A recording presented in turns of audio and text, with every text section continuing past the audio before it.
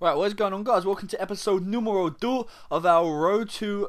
No, not Road to, Saving for Silva, where I will be trying to save up for informed Thiago Silva. I said last episode that I might only be getting the normal Thiago Silva because he's expensive as it is, but I've found out I'm a fucking natural at this trading shit, man. So it was definitely going to be informed Silva now. I mean, I thought Silva was around 100,000 coins, don't ask me why. I'm out of date with shit like that, but he is actually only going for around 60,000 coins, and to be quite frank, I could get that in about a day from now on. As you can see, I'm on 27,000 coins, and I'm going to run you through the highlights of who I've bought. This isn't everyone because I trade mainly on the web app, because I know I've said it a million times before, but I do not get a lot of Xbox time, so I have to do a lot of the trading on the web. But I'll show you the highlights of the stuff, and I'll tell you what I've done to get the rest of the money. Right, first off, we've got Jake Livermore. CDM in 41212. I actually picked him up for 1,500 coins, which was an absolute steal. Feel sorry for the poor sucker that stuck him up for 150 start now, but that's what you do when you don't do your research and you just can't be bothered looking into it.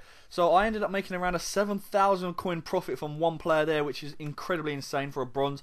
And then the rest of these Livermores I pick up for around 500 coins maximum, because unless they're in 41212 or 442, they don't go for any more than around 2,000 at most times in the day. So I ended up getting around 1,000 coin profit for that.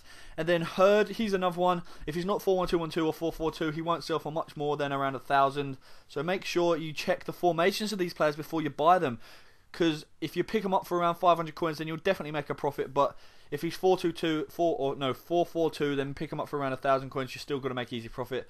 Again there, just picked him up for around 500. And this was my first inform. I picked him up for around 20,000 coins and sold him for 25,000 coins. I'll tell you what I do next episode to buy these informs and what to look out for. You've probably seen it in other videos, but I'm going to tell you my tactic because I've not seen it done before. Well, that probably has, because that's probably where I got it from subconsciously. I just can't remember. But moving on. We've got this guy, 433 again. He's only worth around 800 coins, not in a decent formation. But I picked him up for around 400 coins, and he has actually sold for 1,500, which is a complete steal. And then I said this last episode, Mikel, he was my one to buy from the last episode. I've made around 2 grand profit from him. Again, I've made about the same. I picked him up for around 800 coins, I believe, this one. Sold him for 2,800, decent. This guy, 41212, right mid. Make sure your the formation on the card utilises the position. So, for example, if you have a centre mid at 41212, he won't sell for as much because there's no centre mid in 41212. So just keep that in mind as well. But I picked this guy up for around 25,000 coin, made a 4k profit from that. And then I sold a load of these Amoses or whatever they're called. Pick them up for around 200 coins. They're pretty easy to pick hold of because they're goalkeepers, so I think no one goes for them as much. You can easily sell them on for 1.5k each. Then we've got this guy, Duffy. This is just an example of someone you can pick up for around 200 coins and quadruple your money. Again, Mikel, that was the same one from last episode. Livermore again 400 coins. Then this is the other legitimate the tactic I went through the other day. Type in Silva, maximum bid 250 or 300 coins, and you just skim through them all. And the ones that are in good formations and decent like pace stats or decent leagues and countries and shit like that, then you just bid 254, and if you win it, you win it. If you don't, then, well, you're not really missing out on much, but you can sometimes pick up deals like this where they end up going for around 2k, so keep that in mind, guys. Also, Mikel, again, another massive profit there. Picked him up for 500 coins, ended up going for 2.5k. This random guy, he was another 250 silver player. Then this guy, I can't remember how much I paid for him, but I don't think it was too much because I didn't know how much he was going to go for.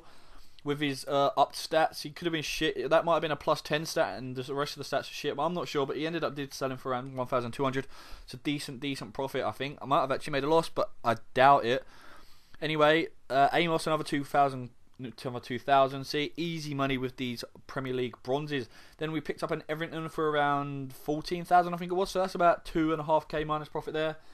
And then Herds again. These are just examples of how he doesn't go for that much when he's in a bad formation. Well, that's not a bad formation, but you can just imagine what he's like in a bad formation. Then we got these guys. I picked up a Jake Livermore in a strike position for around, can't remember how much it was. I think it was around £1,000. He was the only one on the market, so I thought, oh, he must be worth more than that as a striker if he is the only one. So make sure you pick him up and test him out, and you'll be the only person on Ultimate Team with a striker Livermore. Hint, hint, wink, wink. Then we picked him up for around 1,000 coins. He's 433 Livermore. Should sell for around 4.5k. That's the average price when it comes to peak times. So I stuck him up for, I stuck him up for 6 hours, but I'll stick him up for another 6 hours probably once he has expired. Then Herd again, picked up for 200 coins, is it? Let's check. Yep, 200 coins there. So easy P, easy P. By P I mean coins. And that was a stupid thing to say. It threw me off track. But we picked up this Everton for 14,750. Yep, 14,750. Should sell for 18k. That's a 3k profit. This guy 15k. Should sell for 18 or 20k. Hopefully that'll be a nice profit. And then I'll just run you through my watch list at the moment. Who I've picked up, who I might buy. We got Hurd 200, this guy 150, and then this is just an example of all the 250. Sometimes I splash out 300 depending whether I think they'll sell. Like 85 pace should sell, and he is in the Champions League championship, so he should sell.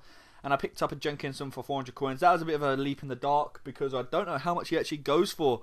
Hopefully he sells for more than that. His formation is decent, so he should do. Oh no, that was different Dempsey. But this guy, I wish I could pick up right now. 18 minutes left, and he's going for an absolute fucking steal. If only I had the coins. If one of my players sold, then I would snatch him up straight away because I could easily sell him on tonight for around 48, 49,000 coins, especially in that formation. Anyway, guys, that has been today's saving for Silva. I hope you enjoyed it. I've tried actually shouting in the episodes because someone commented saying I'm a bit quiet in the last ones. That was because my parents are in. So I've probably overcompensated and shouted too loud. So tell me what you think. Leave some constructive criticism. Thank you for taking time out of the day to watch me and listen to me talk about trading and shit. So until next time, my good pals, I shall see you later. Also, follow me on Twitter at FIFA Videos for You. Link in the description below.